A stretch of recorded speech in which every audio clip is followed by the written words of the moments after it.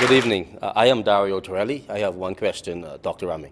My question is, why in this modern era we still have an antiquated, cannibalistic bus system? Why are we not progressing with the time, and what's hindering our progress?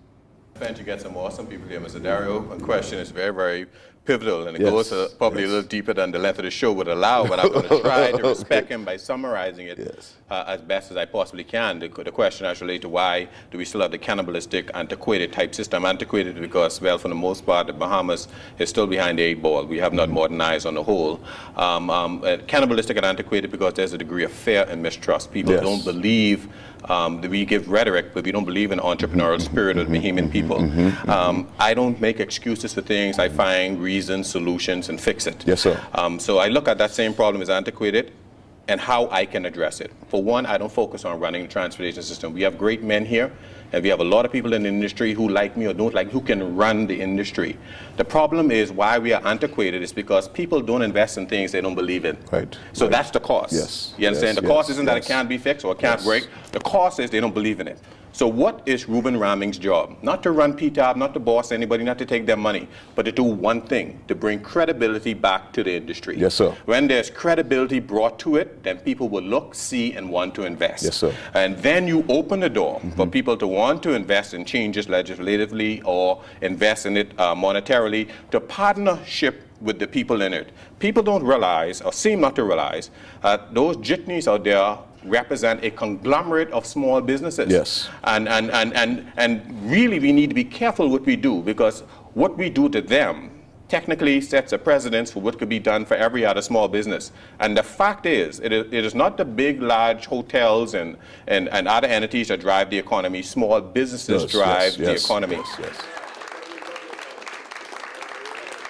Good evening, Mr. Rahming. My name is Prince Alexander Smith II. It's my understanding that you've had a number of meetings with the government and private sector concerning ways to institute a public bus service.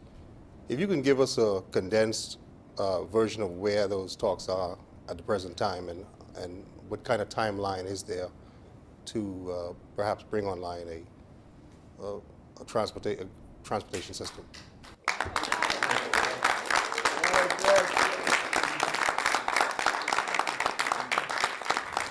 Why you're going to have to get better to caliber these questions. It's like being in the commissioner inquiry, except in a positive way. And Prince II will compel me to have to condense it. But your memory serves you very well. Yeah, thank you. Sometimes that's all you get to rely on. But it is a potent question that he asks as relate to the negotiations with government and where we are, and if there is a timeline for it. And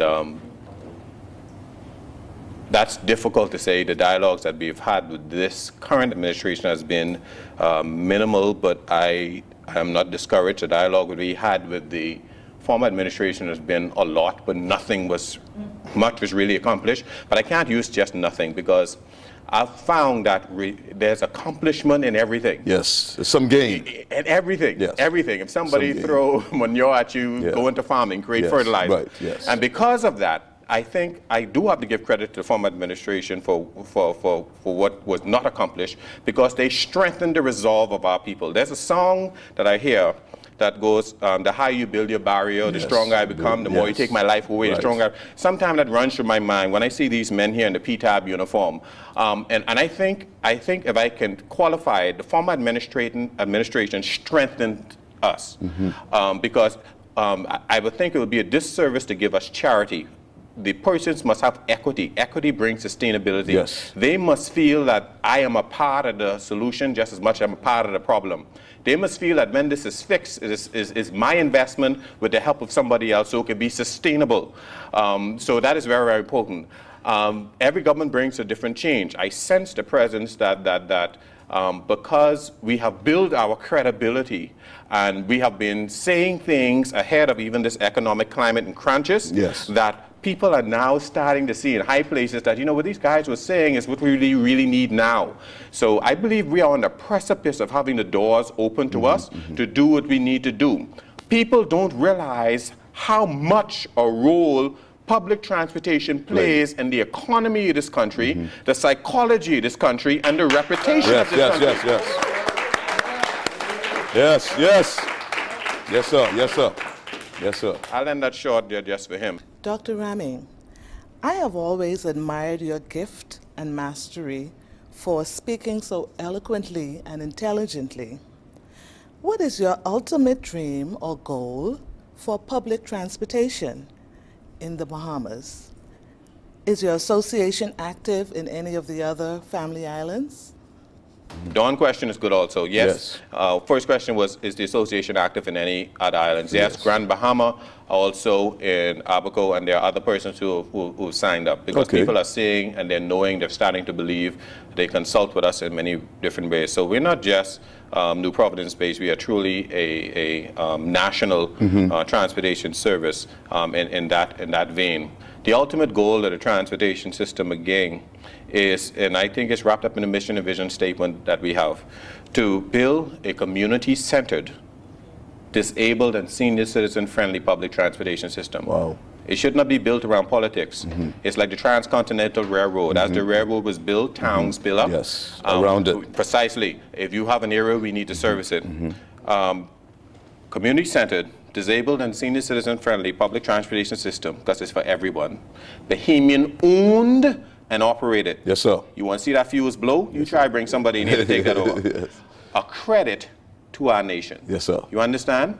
This is a credit to our nation. We must develop this in a way that it enables us to have best practices, because everybody likes quality service, but it must be done in a Bahamian way. People don't want to catch a U.S. bus. They want a Bahamian experience. Yes, sir. How do we give them a Bahamian experience without not looking professional in the general national view? That's very, very important. Secondly, to help drive the economy, because in doing that, it does it for us. I'll give you a quick example. Clifton Heritage is about to open up. Yes. I want buses to service that. People, every subdivision that opens up, I want to send buses that way. You know why? Because when we build them, we build ourselves. Yes, sir. That's what we need to realize. If we can help your community to strive and build up, then that's more people that's going to ride our bus, and it's vice versa. When we go down, you go down. When you go up, we go up. And so it's to create a partnership where there's a greater appreciation from the owners and drivers of the value of the passenger that transcends the dollar, and from the passengers that transcends just getting a short ride into town. Give the man some love. Oh, man. Good stuff. Good stuff. Are we done with time? I'd like to thank you for taking the time out to be with us tonight, Rueben. Thank you very much. Great program, great show. Give me some love. Good stuff, man. Thank you. Good stuff. I want to thank you for being here tonight with us on Dare to Be Great. I want to leave you with this, today's Energizer, which is proudly sponsored by Leading Sports Bar. And it's a quote from Vince Lombardi, the coach of the Washington Redskins and the Green Bay Packers. He said, "The quality of a person's life is in direct proportion to his commitment to excellence, regardless of his chosen field of endeavor." Good night and God bless you. This program has been brought to you by Bahamas Telecommunications Company, the Hilton Hotel, the Phoenix Institute for Positive Development and Empowerment, Woodview Furniture, Bamboo Shack, Dollar Thrifty Rent-A-Car, and Kingman Ingram Accounting Firm.